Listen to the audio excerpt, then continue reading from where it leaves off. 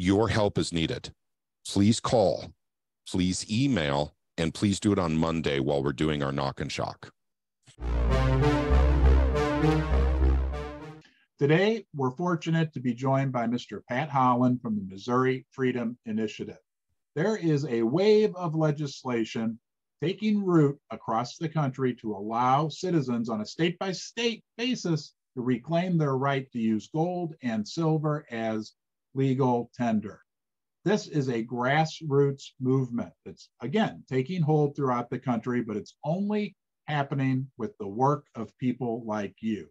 In Missouri, we're nearing the home stretch. There's about 1 week left, and Pat needs your help. He has a call to action, something you can do on a personal level to help further this legislation. I'm going to let Pat tell you all about that. Pat, welcome back to Ron's Basement. Hey, Ron, thank you so much for having me back. I'd like to say hello to Smitty, too. He's got to be feeling the pain right now.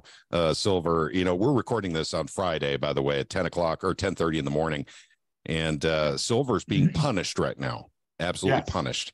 Well, and because of course, of great jobs numbers. Right? That's correct. You know, the economy's so strong, Pat. Are you talking about the same jobs numbers they'll be revising downward next month while they introduce the new exaggerated job numbers for next month?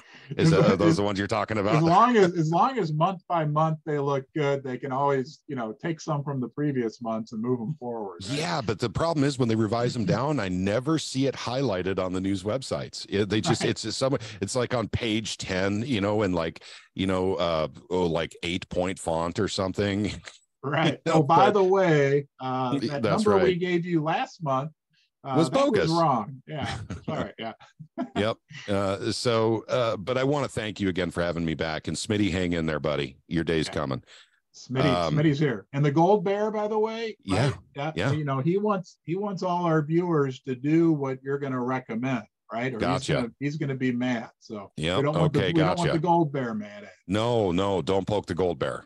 Right. You know, but apparently you can blindfold them and handcuff them. You just can't poke them. So, yeah, I'm still thinking you got thumb screws somewhere, you know, especially with what the COMEX has been doing to gold, you know. So, yeah. All right. Imagine what you don't see in my basement. Pat, yeah. I was thinking about that. You probably put a Kansas City Chiefs hat. A Minnesota Vikings hat on them. Ooh, right. Yeah. I say that jokingly because that's where I'm from, is Minnesota originally, transplant. Yeah. Okay. Hey, gang, while you're watching this video, we are actually assembling in Jefferson City right now for what we call knock and shock. We're doing a final push with a new flyer talking about the devastating impacts of a digital currency in countries like China and how they lock their people down with tyranny, all kinds of tyranny. In fact, we could go through all the different brands of tyranny that come with a digital currency, but we have talked about the benefits with the General Assembly in the state of Minnesota ad nauseum. I mean, we've been doing that since, you know, the General Assembly started January 4th. But it's time to put the fear of God in them, I think, and let them know the kind of tyranny that they have planned. And so here's what I would like if your viewers who are in the state of Missouri would be so inclined to help us out. Start calling. It'll be down in the description section below. It would be Speaker of the House. His name is Dean Plocker. And then also the Majority Floor Leader. His name is John Patterson. And then also your representative. So whoever that may be. So down in the description section, we'll have everything linked up for you to be able to get the emails and phone numbers of these folks. I would prefer phone calls before emails, but if you can't do a phone call, an email would be great too. And I'm asking people to do this on Monday while we're actually doing the knock and shock, while we're actually going door to door in the Capitol, talking to representatives and senators. We're going to hit senators on this one too. There's 1 week left of session, gang. Let me set the stage for you. Almost no legislation has gone through this year because they're squabbling between the right and the left and the partial right, you know, who we call rhinos, over IP initiative reform, which I'm not going to get into right now. It's a high priority for them. This has to do with ballot initiatives and how they're conducted in the state of Missouri, how we can alter our Constitution, and the budget. Those are the two things. 1 week left of session. You know, keep in mind, we pass about 120, 130 bills every year out of about 4,000 that are presented. So you got to be popular. You got to have notice to get your bill even to that point where it possibly could be passed. And we have done that thanks to, Ron's, basement viewers and the Missouri Freedom Initiative and many other organizations, Missouri Freedom Foundation, Informed Health Choice in Missouri. There's a lot of people that have been helping with this SB 100 effort. So like I said originally, if anyone stands up and said, I did this, shame on you, because a lot of people have worked on this. But what we need to do is keep it fresh in their minds in the final week of legislation, because when this traffic jam finally ends, when they've got IP initiative where they want it, where God only knows where that is anyway, and when they got the budget down, the squabbling, there's a huge differential between the House budget and the Senate budget, and they've got to figure that out, compromise. Then they'll move to regular bills. And when that happens, it happens fast, very, very fast. I mean, 0.5 beyond light speed, like the Millennium Falcon fast. That's what they do. And this traffic jam happens every year, but it's never gone this close to the end of session in my memory. So I think things will move even faster than they have in the past once they clear the traffic jam. Your help is needed. Please call, please email, and please do it on Monday while we're doing our knock and shock. And in fact, if we can figure out a way to do it, I wouldn't mind giving, if Ron, this is kind of on the spot stuff, Ron, I hate doing this to you. If we can figure out a way to do something live where I can feed Ron some data, if you want to do a live stream during that time and have me on the phone, and I'll kind of let you know what we're doing, what we're up against, what the reception is, for what we're doing for knock and shock on Monday. I'd love to do that with you, even if it's only a 5 or a 10-minute update on a live stream. Yeah. Because this is critical, gang. This is incredibly important that Missouri get this, and the other states that have legislation get their legislation done as well. This is critical stuff. This isn't. Go ahead. This is gold, and I'm going to remind everyone, this is the gold and silver legal tender legislation in Missouri that would allow you to use gold and silver, reclaim your rights, your constitutional rights. Pat's going to be there on Monday, door to door at the state capitol, talking to the legislators. What he's asking is that you call or email, that you do your part, and know that that grassroots, that community involvement does make a difference in state politics. It does. It absolutely does. In fact, we're on the radar, gang. I mean, don't misunderstand me on this. We're on the radar, but because there's so little time left, we need to be noticed more than any other bill. That's what it really comes down to. We need to have the most activity around our bill. We need more activity around our bill than anyone else has around their bill. So we can rise to the top. We can be the cream to make sure that they're not looking at us on Thursday or Friday of next week when there's no time left to go to conference. There's no time left to pass it. And unfortunately, a lot of bills get done that way. We need immediate attention. As soon as they're done with their IP initiative and budget, we need to be in the top 5 bills that they look at. And the deadline is a week Friday. from today, right? Friday. That's correct. 12th. May 12th at 6 p.m. is the end of the actual legislative year for the General Assembly in the state of Missouri. What about the tone of the emails and the calls? Positive and friendly. Absolutely. Because being angry or aggressive gets you nowhere in Jefferson City. Believe me, that is the case. So positive and friendly and supportive of SB 100. In fact, if you wanted to write an email or make a phone call, just say, especially to Dean Plocker and John Patterson, you would say, we really, really need you guys to wear the red cape for us. We need you to come in and get this done for us, and you will be everybody's hero. Mm-hmm. Language like that, they love that. So they love being called heroes, huh? Yeah. It's politicians. They have egos that need to be, stoked, and pet, like, your dog or your cat. Well, for what it's worth, Smitty, the silver bear, Pat Holland are his hero. So there you go. Okay, cool. And then Smitty's mine too. So, yeah. It's a mutual admiration society thing we have going on here.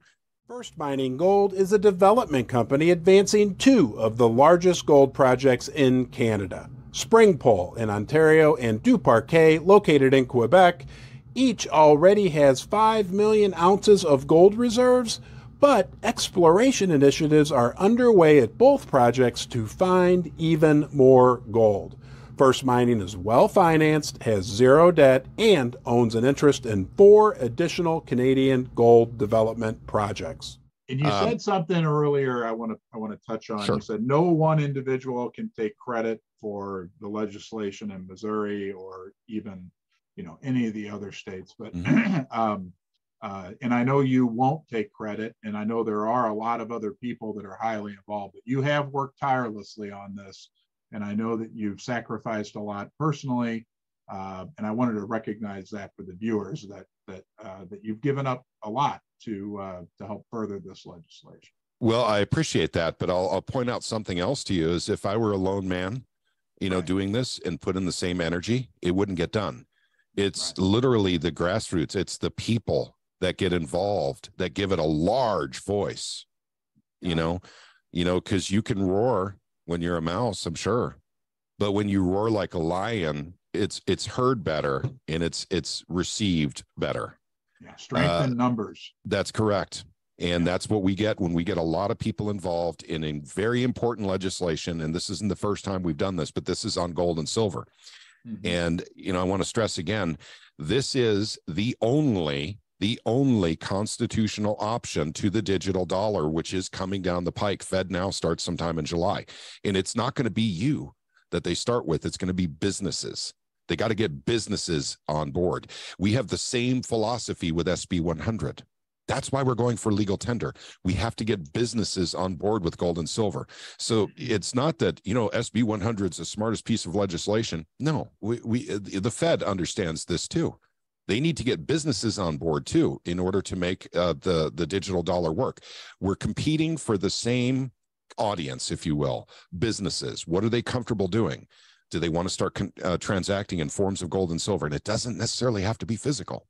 It can be electronic. It can be gold backs. It can be coins, whatever they want to do. But the free market must be allowed to flourish with their solutions. We do not want regulation on gold and silver from the state of Missouri. And that's another thing that SB 100 does. There's no regulations in there, apart from the fact that the state must accept gold and silver if offered for payment of taxes and services to the state of Missouri. So your help will definitely, let's just say, be favorable to getting this done, because we have got to stay fresh in everyone's minds. We've got to, and the flyer that I'll be putting out for this particular knock and shock is a little different from the flyers that I've done in the past, which sell the bill. Mm-hmm. That's what I did. I was selling the bill. Now I have to, start putting a little bit of fear in some of these legislators about what's coming down the pike with the digital dollar. And I don't need to tell your audience this. Your audience is smart. They know this. They're probably watching what's going on in China right now. How you can extract freedom from a society literally by forcing everyone on a digital currency that's tied to social credit scoring. It's really that simple. No more freedom of speech. It's just gone. Privacy, gone. Basically your right to travel can be restricted. My gosh, certainly don't be critical of Biden in your social media. Otherwise, they'll start hammering you on your digital wallet. I mean, we can go through and any president who comes after him, by the way. So I'm not going to just pick on Biden here. Right. But we have to have this. This is the self-defense mechanism that the founding fathers gave us from day one. Conduct your business in physical gold and silver. And you're the gold and silver channel. And your folks know about gold and silver. And like I said, until June, I'm asking everyone to literally change the brain patterns from getting rich in gold and silver to just surviving and not having to deal with the digital dollar, having an escape hatch, a lifeboat, a way out of that completely tyrannical system that the Chinese are test marketing for the entire world right now. And gosh darn it, when you hear stuff from business leaders in the United States saying, oh, China's got this wonderful model, for how business is conducted and how transactions occur, that should scare you. That should just literally scare you. When you have Tim Cook with Apple praising China all the time. That should scare you. Yeah. When you have Bill Gates. If you want to protect your freedom, you want to protect your rights, if you want to, nothing else, if you're an enthusiast with precious metals, you understand the value of holding physical metals. And if you want to protect even that right, then you need to support legislation like SB 100. Is that safe to say? Yes, that's safe to say. And one more thing I'd love to say is the bank failures have never stopped, gang. Yeah. The fact that the Federal Reserve and Biden are saying, oh, the banking system is sound, that doesn't make it sound. I mean, I'm sorry if some of you didn't know that before, but regional banks are still failing. And, the ramifications of First Republic, we don't even know that. It's going to take a couple of weeks until we find that out, but that's going to take down other banks. Guys, this is the way it works. They have derivative packages, and it ties all the banks together. It's the tethers, the mooring and holding all the banks up. And when one bank fails, they have derivatives that are tied to other derivatives that are owned by other banks. Suddenly, those derivative values go down to zero. And the balance sheet looks very different in a bank when their derivative investments go to zero. That's what's happening, I think. I think bonds have a lot to do with it, too. They need liquidity right now, Ron. And the the repo window, for some reason, is not open to these regional banks. It's only open to the big 6 member banks, right? I wonder why. Yeah, that's called fascism, gang. A government should not be picking the winners and losers, but they do it all the time. And this is un-American. It's unpatriotic. And it certainly is fascist. The original version of the word fascist, which was somehow changed in our dictionaries. If you go back to a 1960s dictionary, fascism had a different meaning. What fascism, crony capitalism, is what people use now. Here's what fascism is. It's when businesses and government join together in an unholy union that is against the will and the benefit of the people, but for the will and the benefit to the corporations and the government. That's what fascism is. And when you have the federal government picking what banks get to survive and what banks get to fail, that's literally the government literally working with the banks to set up tyranny that we will all have to live with and endure through. Yeah. That's what's going on right now. It's not immediately recognizable because, we had bank bailouts in 2008. Everything turned out okay, right? Not so much. We have a failing dollar right now. That's what they did. The compromise to save the banks in 2008 is exactly what we're dealing with right now. The world de-dollarizing. That is a real threat to the lifestyles of Americans, the power of business in America, actually, and the price that we pay for anything that comes from outside of America. This will be a dramatic change and shift in America, and it may happen over a period of years, or it could be kind of sudden like it was in Venezuela. But the fact of the matter is, it ain't good. Yeah, it's not good. If you want to protect yourself, right? I mean, silver, gold, but also support the legislation. Thankfully, we are seeing it, are experiencing this wave of legislation across the country. Silver, gold, legal tender legislation. I've read this morning, I think North Carolina and Florida had passed anti-CBDC legislation. Yes. So I knew about Florida. I think North Carolina, don't quote me on that, but I'm 99% sure. States are progressive states, I would call them, in my view, are taking steps to kind of protect themselves from the federal government overreach. Yeah, and in fact, I'll give you my opinion. I wouldn't call them progressive. I've called them, traditionalist. And you're absolutely right. The digital dollar is what is coming, gang. I mean, honest to God, the Fed Now program is literally starting in July, and that will literally incorporate businesses into literally getting rid of cash. That's what it's, you know, we could talk about all the subtle nuances, you know, and all the tiny minutia involved with the Fed Now program, because there's a lot to it. But ultimately, that's what it is to take cash completely away and stop using cash completely. Yeah. Once you get everyone's digital, they can easily switch over to the digital dollar. And that's what's going on. Anonymous transactions need not apply. The Federal Reserve doesn't want it. The federal government doesn't want it either, because they feel that you're evading taxes. And if you even watch stuff that we've done in Missouri, the Democrats are worried about drug dealers avoiding taxes, apparently with gold and silver. Right. Well, we're seeing consolidation in the banking industry. Correct. Right? That's everything. Correct. Somebody this morning I was talking to called J.P. Morgan and Jamie Dimon like a miniature Federal Reserve now. Yes. Basically. Pretty much. You're having that level of consolidation. Then on a big business level, you're having this transition into the initial transition into CBDC. It all kind of fits, right? So yes. It is important that people take the call to action. If you're in Missouri, we're going to have the links in the description below, and protect yourself. Well, yeah, I'd like to even say this. You know, it's not, you know, I can't overstate the importance of this, but I will tell you the last time in America that the people had a chance to stand up and decide what is money was 1912. That's it. 1912, over 100 years ago. That's the last time. And we ended up going to a Federal Reserve note that was gold backed, and then gold was devalued. You know, and then the Bretton Woods Accords. And then finally, when we went off gold in 1971, it was fluctuated. It was between 6 and 9% coverage with gold on the dollar. Wow. Now, we have a chance right now, a very slim opportunity right now to actually decide what is money without the government shoving tyranny down our throats with fascism with these banks. But you've got to stand up. This doesn't happen by itself. Gang, that's what happened in 1912. No one understood what was going on, so that, well, whatever the government wants to do, I guess. And, well, all the states ratified it. Well, I didn't hear my state did, but okay, I guess the government doesn't lie.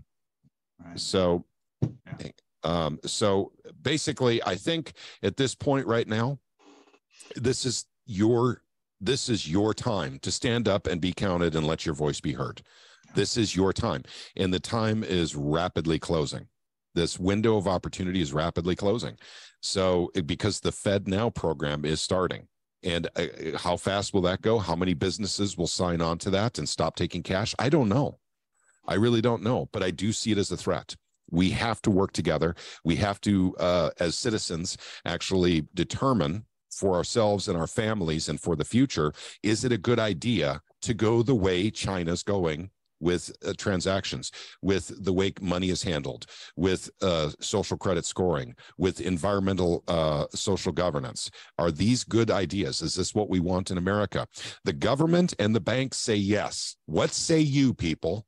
What say you? Whatever state you're in, let your legislators know what you feel about the Fed Now program and the digital dollar, and do it now. The waiting or, you know, planning your phone call. We're talking a 2-minute phone call, you know, maybe spend 5 or 10 minutes on an email, but get it done.